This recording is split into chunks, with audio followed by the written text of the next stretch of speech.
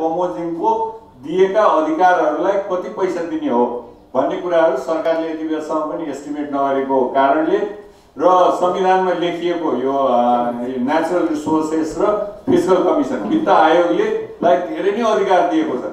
मेरो विचारमा लाग्छ संविधानभित्र भएका एकदमै पावरफुल यो अर्गनाइजेसनहरू मध्ये संवैधानिक आयोग मध्ये वित्तीय आयोग हो, त्यो गठन पहिला नै गरिसक्नु पर्थ्यो।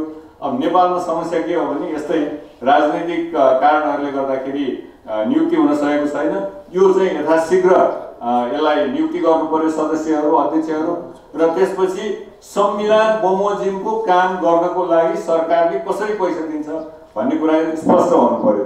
अब संविधानले दिएको मात्रै होइन, मन्त्री परिषदमा गएर हामीले हेर्यौँ भने यी अधिकारहरूलाई कसरी अनबन्डलिङ भन्छ, यो भनेको मतलब कतिवटा कामहरू अहिले 22वटा अधिकार मध्ये र अरू कामहरू पनि कसरी दिएको छ भन्ने कुराहरू मन्त्री परिषदले काम चाहिँ पास चाहिँ गरिसकेको छ, अझै पनि बाहिर आएको छैन। तर त्यो कामलाई चाहिने पैसाहरू चाहिँ सरकार दिन तयार भइरहेको छैन। हामी राज्यको पुनर्संरचना गर्यौँ, हामीले शासकीय परिपाटीको पुनर्संरचना गर्यौँ, तर हाम्रो बजेटको तपाईँको त्यसको स्ट्रक्चर, त्यसको प्रस्तुत गर्ने तौर तरिका, त्यसका के रकम विन्यास गर्ने चाहिँ क्षेत्र र कार्यक्रमहरू र अनि हाम्रो खर्च गर्ने जुन चाहिँ तौर तरिका हो, त्यसमा कुनै किसिमको चाहिँ पुनर्संरचना, कुनै किसिमको रूपान्तरण र चाहिँ परिवर्तन भएको छैन। त्यसैले हामी बजेटले अर्थतन्त्रलाई लाभ पुर्याउने, उच्च आर्थिक वृद्धि दर ल्याउने, अझ हामी सामाजिक न्याय सहितको उच्च आर्थिक वृद्धि भनेका छौँ, सामाजिक विकास र सामाजिक सुरक्षाको कुरालाई पनि सँगै लिएर हामी जाने भनेर भनेका छौँ। र अझ अहिलेको स्थितिमा के हो भने संविधानत जुन ढङ्गले तपाईँको स्थानीय सरकारलाई चाहिँ अधिकार सम्पन्न बनाइएको छ, त्यस हिसाबले अब चाहिँ रिसोर्स चाहिँ तपाईँको म्यासिभ रूपमा तल पठाउनु पर्ने जरुरी छ। त्यसको सदुपयोगिता राम्रो गर्न सकिएन भने न्यायिक अधिकार पनि त्यहाँ छ,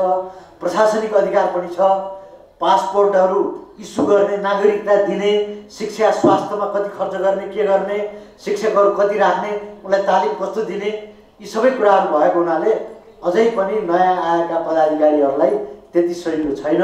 र म के भन्छु भने सुरुको स्टेजमा भ्रष्टाचार जानेर हो नजानेर हो यति धेरै बढेर जान्छ कि मान्छेहरूमा विद्वेषण के आउँछ भने यो संहिता भने त गलत चिज रहेछ, ओहो खप्नै नसकिँदैछ भन्ने पनि हुन्छ।